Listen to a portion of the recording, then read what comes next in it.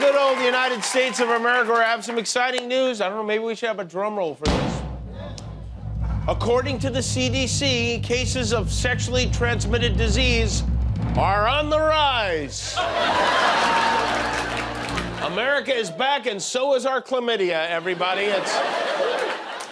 For some reason, they have changed the term STD to STI. Did you know this? No. Which is very bad news for the students at the Systems Technology Institute, but STIs went way down at the start of the COVID pandemic, but they're now headed back up the charts with a bullet. COVID was like, our work is done here, herpes, you take over from here.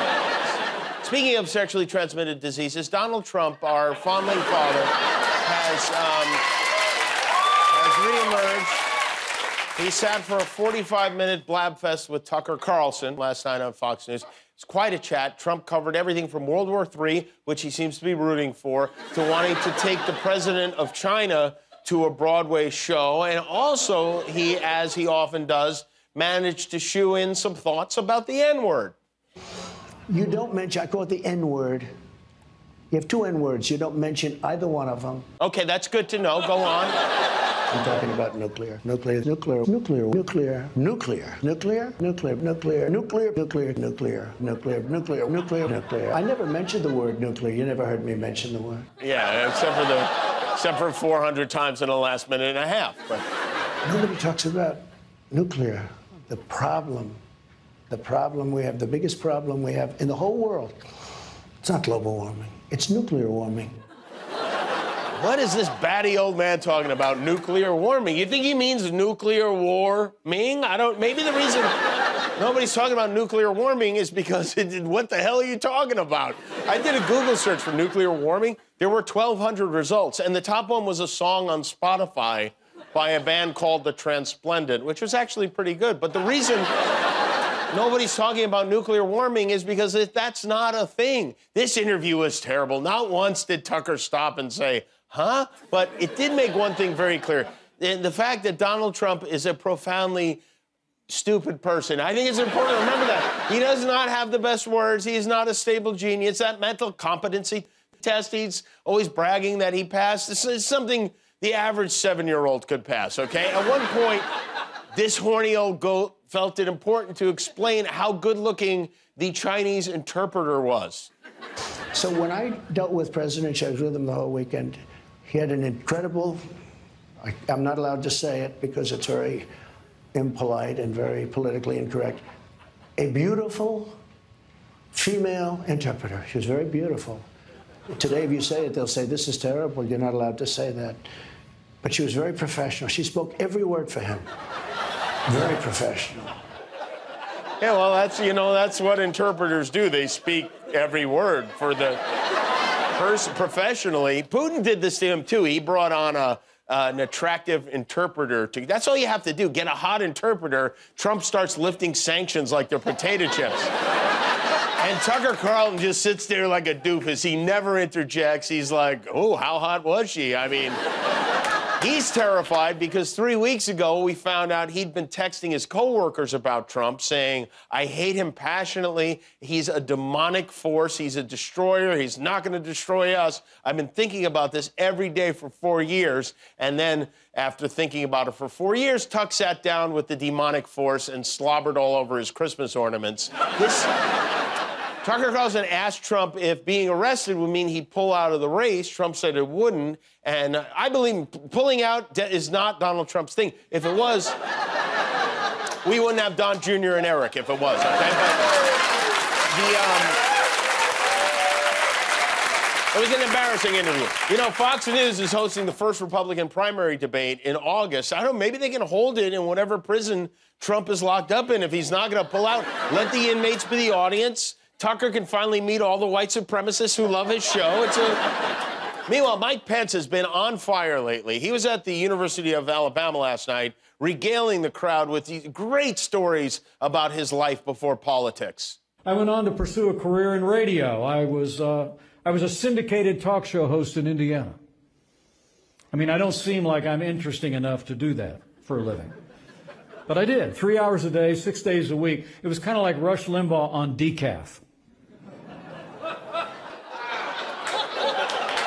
That's decaf and melatonin. It was, and then they had a Q&A with the students, and one of the young women in particular has some very serious concerns. As I wake up every day and I sometimes don't feel safe because I'm a woman and I feel that that's being taken away. Really? By who? By our president. Oh, whoa, Joe Biden's taking your vagina away? That's, I mean, my God, the man can barely ride a bicycle. And I just want to know, do you think that that's going to change in the near future? Do you think that that's going to get better? Because I'm worried that the idea of being a woman is being taken away by the Democrats. Well, let me assure you, help is on the way. Okay? That's right. Captain Lady Parts is here to save the day. The idea that a woman is asking Mike Pence about women's rights being taken away indicates to me they might want to have another look at the minimum GPA required to get into the University of Alabama, but Mike Pence loves this sort of thing because it's a kind of non-issue that his base absolutely feasts on. American people know the answer to the question, what is a woman? It's a female human being.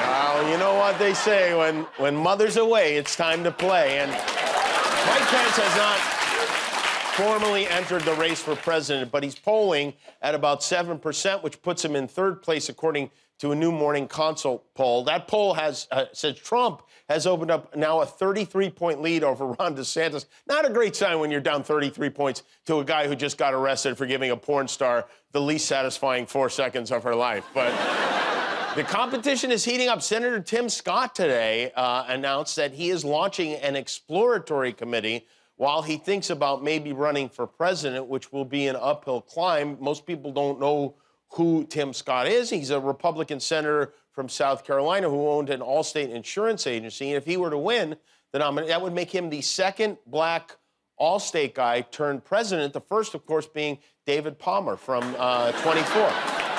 You know, in other political news, Congressman George Santos is doubling down on this claim that he's Jewish. He told a couple of reporters he has DNA tests that prove his Jewish heritage. He says the tests, not only do they prove he's Jewish, he proves also he is Barbra Streisand, which is... Santos made this claim to a couple of writers for Jewish Magazine. He didn't offer any proof, but we can take him at his word, right? I mean, he's not like he's lied to us before. But here's the thing. Having a tiny bit of Jewish ancestry does not mean you're Jewish. You know, Guillermo took one of those tests.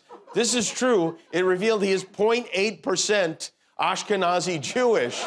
Guillermo, do you feel being Wait a minute, where's Guillermo? Where did Guillermo go? Anybody know where Guillermo is?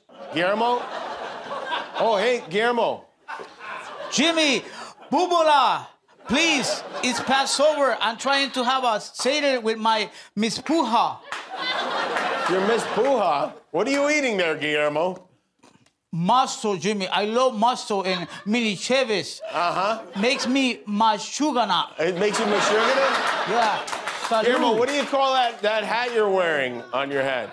Guillermo, what do you call that hat on your head? Ayamaka. Oh, very good. Happy Passover. You know, you're a few days late on the Seder there. So, suit me, what are you gonna do? Wow, I don't know if he's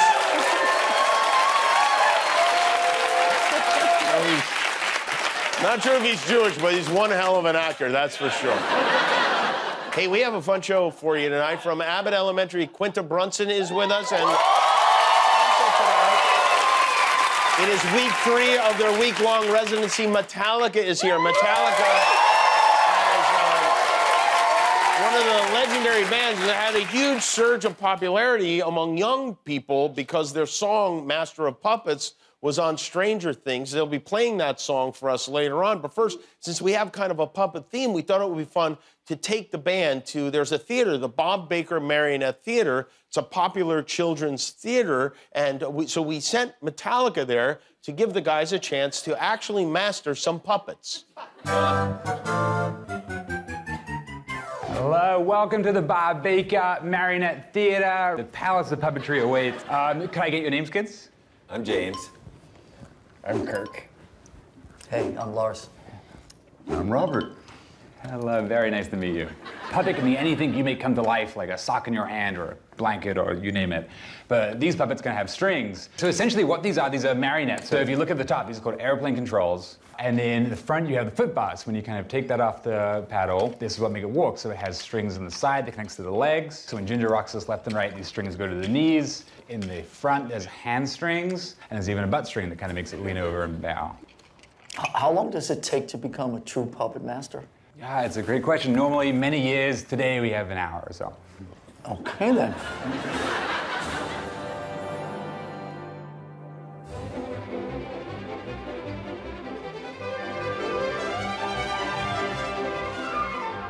Friggin' meow.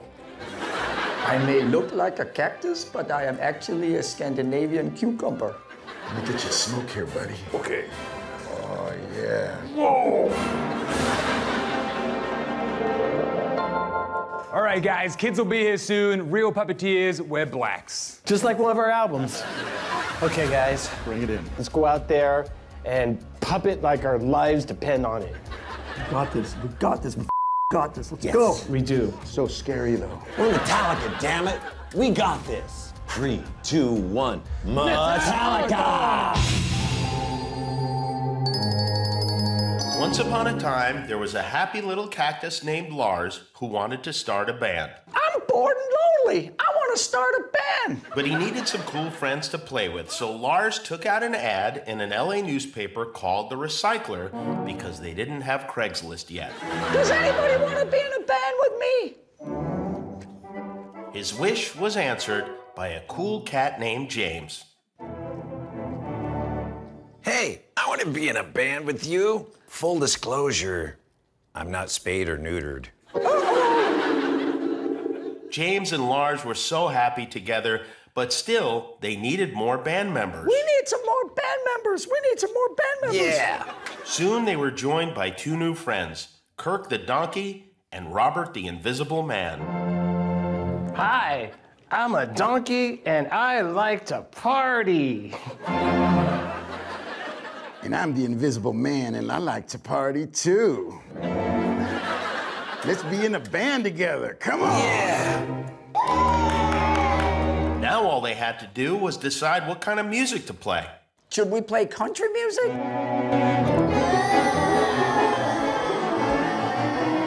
No, that's not right. Country music's lame. What about polka?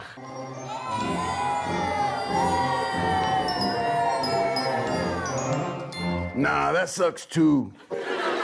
How about salsa?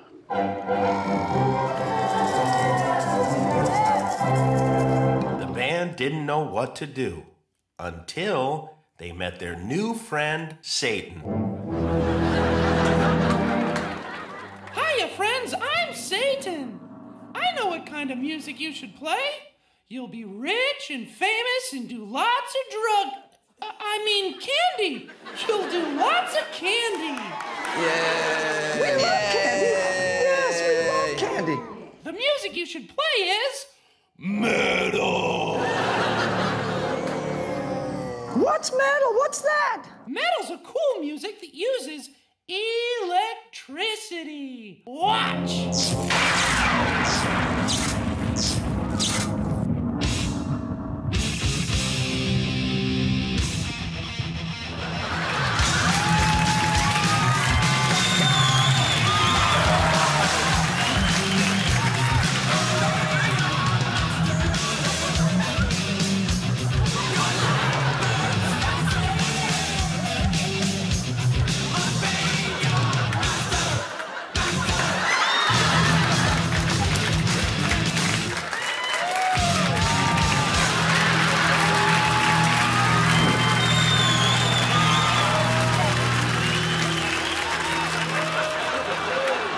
Metallica went on to live happily ever after. 1, 2, 3,